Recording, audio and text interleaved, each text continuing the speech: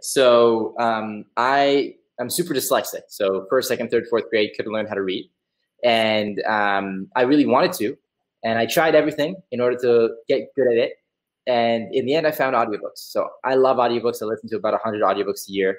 And when I got to college, I was frustrated that most of the content I wanted to listen to, I couldn't. So I built the text-to-speech system to let my computer read out everything to me.